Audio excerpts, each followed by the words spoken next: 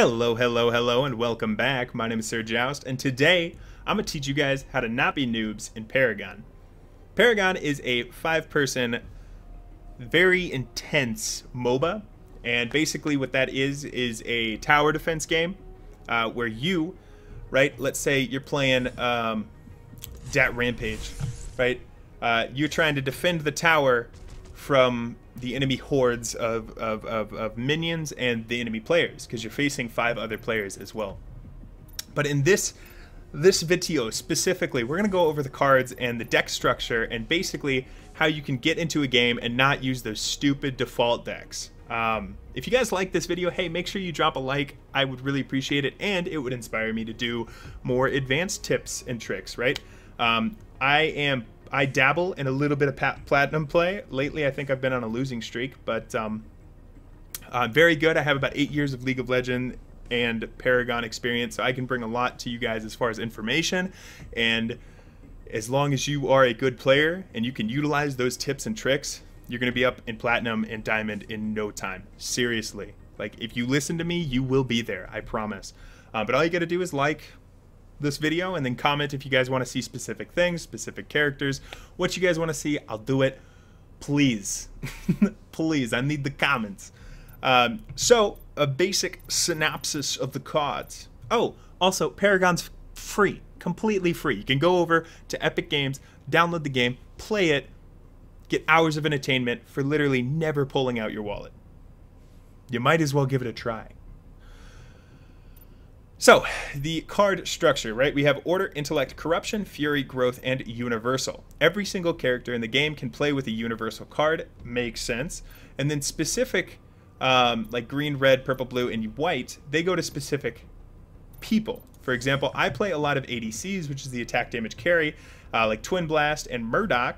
Right? Murdoch is Fury and Intellect. Twin Blast is Growth and Fury. I also play Grux, who is Fury and Corruption.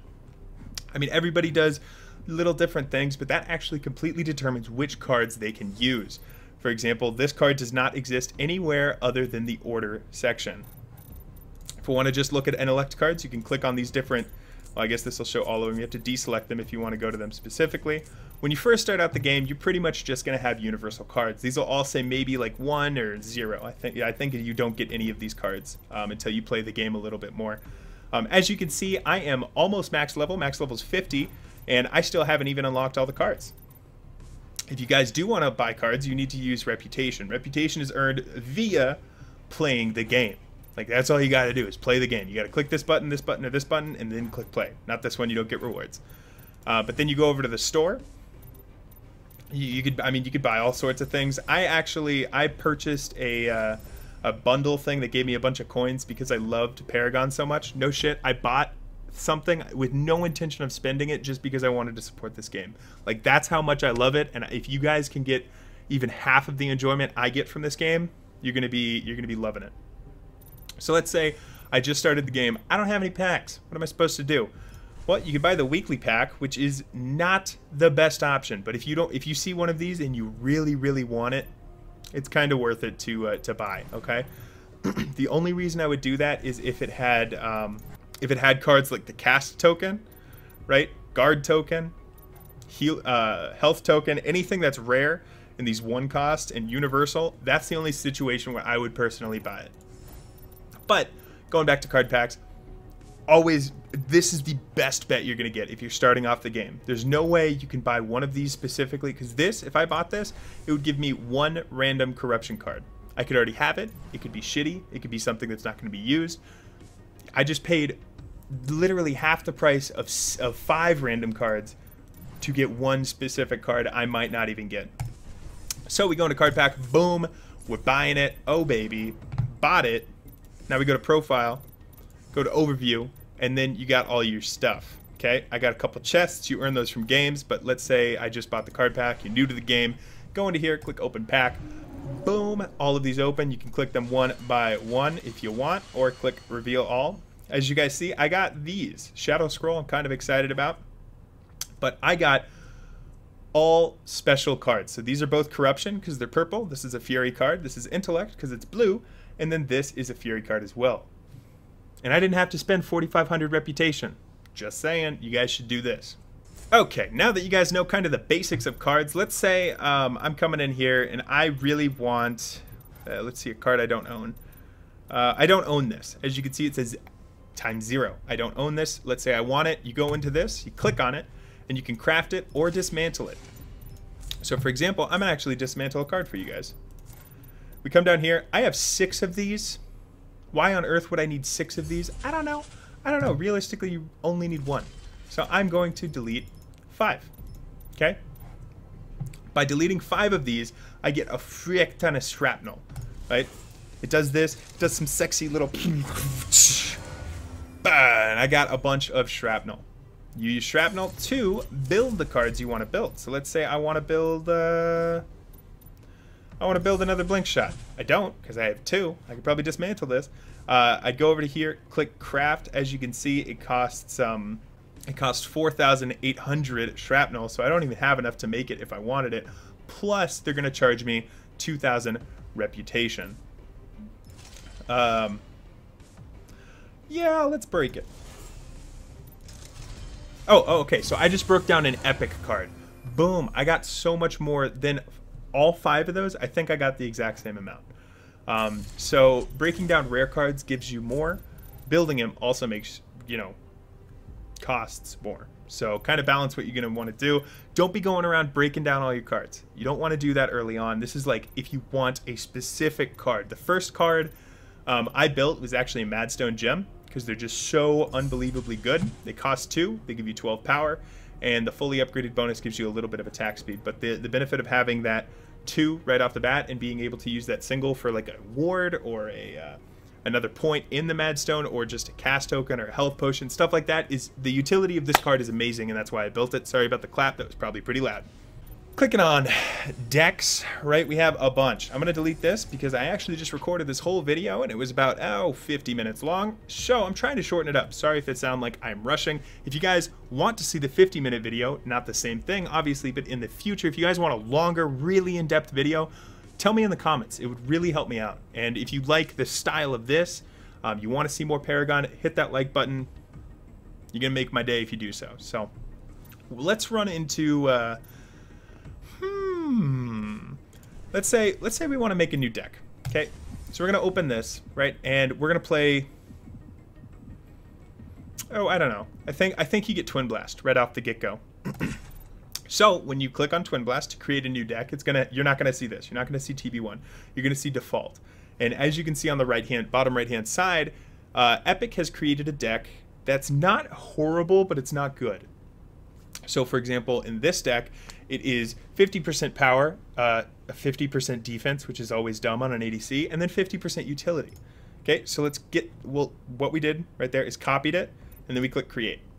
So when we do that, the game pulls that default deck out, and then you can edit it how you see fit. The first thing you're going to look at is the Prime card. You get this when you kill Prime. It happens anywhere between 10 minutes and 15 minutes, and it gives you this huge bonus because, boom, as you can see, it does all of that, right? It gives you huge buffs, it heals you really quick, and in this case, it gives me 30 extra power, 300 health, or 27.5 attack speed. I would go for the power, because Twin Blast already shoots pretty quick, and this deck, not this deck, but the decks that normally you see with Twin Blast have a lot of attack speed in them. So, when you first start out the game, you're going to have all of this stuff just pre-made. Immediately get rid of the Touch of Thieves. That thing is stupid. You don't want it. If you guys don't have the... so if you're looking for a specific card, this will come with time. Like, I know I'm looking for the Blink Shot, okay? So if I want to throw this in there, right? Let's say I just want to throw it in like that. Boom. Blink Shot gives me the exact same thing as the Blink Charm. So now I can get rid of the Blink Charm. For early game, we have a Health Potion, Mana Potion, and Scout's Ward. This is the first thing you guys are going to start with pretty much until you get a solid foothold for the game and you know what you want to start with. Looking at this, there is no reason we should have that much health. The Elder Mage Amulet gives me 6 power and 60 health, and then if I fully upgrade it, as in put 3 upgrades into it, it will give me 120 extra health. Those specific upgrades have 180 health, 120 health, and 12 power. These are stupid. So we're going to get rid of them. Boom, I could have just clicked that, but I didn't. These aren't that bad. I'm not actually going to change these at all, right? Neither of these. So these are the exact same item, Rift Magus Scepter. However, this one has 3 power, 2 crit, and then 2 crit. Okay? The second one has 3 power, 2 crit, and 2 crit. I think I said the same thing, but you see the difference, right? This is the different. And this is power, this is crit chance. They're nice, and if you are well adapted to the situation and you know what you need, you can determine whether or not you want to build this to get that extra boost in crit, or you want that little boost of power minus a little bit of crit. Same with this Whirling Wand. It gives me a little bit of crit chance and a little bit of power. They did the exact same thing over here, power and crit chance. I'm not touching any of these, nor am I. Well, I'm going to touch this Wind Covered Blade just a little bit. No, I'm not. I lied. Yeah, actually, this right here, solid deck. We're gonna change it because this Guardian Ward is silly. Let's say you have the card, right, and you want to build a ward. You can type in ward, and you got all these different types of wards. Some of them I don't have, but without even glancing over these, right, because that covers up a lot of the screen. It's really annoying. You can't. Yeah, you can actually just look underneath. So the Brawler's Ward has 6, it would be right here, but 6 power and 30 mana, right? This one has 6 power and 60 health. This has mana health and mana regen. That's what those little emblems look like. And this blah, blah, blah, blah, blah, as it goes down the line. What I like to do with Twin Blast specifically, because he uses a lot of abilities and stuff, and we can go over the abilities here in a minute, is I like to go with the Brawler's Ward. Only because it gives me that little extra bit of mana. But more importantly, once I fully upgrade it, it gives me 6 power. Let's throw, excuse me, let's just throw, oh, I don't know, 2 of these and 1 of those, okay? So this card altogether, to cast, costs 8. You don't have to fully upgrade it to utilize the ward. And literally, you're paying 3 for a ward right here. A ward that's invisible and lets you see invisible enemies. I can go over specific stuff like that in a future video, though. We're going over deck building, but I want early game, so I'm going to build one of those sexy Madstones. With that, I am going to throw in 3 1 costs. The reason I'm doing that is because it allows me to start and finish out this card very, very early. In fact, I like it so much, I'm going to build 2. Okay, well, I can't do it how I wanted it to do it, so I'm going to just do that. Okay. So this card, right, this card costs 2 to cast, and then to fully upgrade costs 3. Because there's 3 1 cost mana, 1 cost powers. This one, 2 to build, and then altogether 5 to complete, because you have to pay 2. And this number comes from, I should have explained this earlier. So when you kill creeps, right, you get amber. Amber goes into your card points. Card points are used to buy cards, and you get points, okay? Moral of that story. So if you kill enough creeps or you kill a player, you can go back to base and fill out this card. After you do something like that, then you could start building into this other stuff, and then finally you want to get this Blade of Agora because it's sexy and sick nasty. It gives you 100% crit bonus, so after you've built all of this sexy crit, go into here, or I mean even if you have like 30% crit, and once you're in a game, if you press G, I don't know what it is on the PS4, sorry guys, probably start, over on the right hand side, it'll show you all of your stats, but once you're at about 30% crit, then maybe you can start thinking about building this. Just remember, it's not going to give you a whole lot of power. Like this will only give me 24 power, but it's going to double the amount of damage that's done every single time you crit. Something to think about. So that's basically what you want to do. The ideal build would have 40 out of 40, and then at the end of the game, you would be 60 out of 60 card points. Okay. And I explained this in the earlier recording I did, and I just realized I didn't explain it in this one. So, I've noticed a lot of people early on will have decks that they've built themselves or they tried to copy, but, you know, maybe they didn't have 3 minor casts, right? So they're just like, well, I can just throw in a cast in there, right? It won't matter. Well, then you run into the issue towards late game when you're trying to use all of your cards. Your deck doesn't add up to 60. It adds up to 63. Or 58, something like that. So when you're making a deck, you pay very close attention to what the total cost of your items are going to be. So this Blade of Agora, right, to build it completely, it would make 10. See, 6, 8, 9, 10. So that's 1 fully made card. Wind Carver Blade, same thing. 3, 6, 8, 10. Boom. That's 2. Whirling Wand and Whirling Wand, both equal 10. Rift Magus and Rift Magus. Right? Yeah. So right there, if I have these two cards, well, all of these minus Blink Shot and the Blade of Agora, I would have a fully decked out deck without having to do anything. But let's throw a wrench in that plan. Okay? So right now we're 3, 2, and 2. Let's get rid of one of these 2s and throw in another 3. Oh God, Sir Joust, what are you doing? Now this card costs 11 to create. Well, that's fine. Well, okay, I fucked it up. This card costs 11 to create. Well, that's fine. That's fine. You just have to make sure you go into another card and you know, maybe get this Major Strike. Let's just throw it into a strike, right? So now, while this card costs 11, this card costs 9. Ultimately adds up to 60. What I find is the absolute easiest until you can, and if what I just said to you, just win in one ear and out the other, I do apologize. I know it's tricky, and if you guys have questions, I will try to be as in-depth in the comments below, and I will respond to every single person who has a legitimate question. Oh, I forgot where I was going. Yeah, totally spaced. Oh, easy things, right? To keep track of your cards. I can just do it in my head, but what I found was very easy for me and made it very simple early on is to no shit get a piece of paper out and then write down what your cards are. Right, so let's say you want to make this Rift, you want to just go balls to the wall, make it 3, 6, 9, 12. Boom. That's a fat, nasty card. Okay? Well, that means one of your other cards has to be tiny. And you just have to make sure you keep that in mind. There are benefits to doing that, throwing really expensive stuff into here.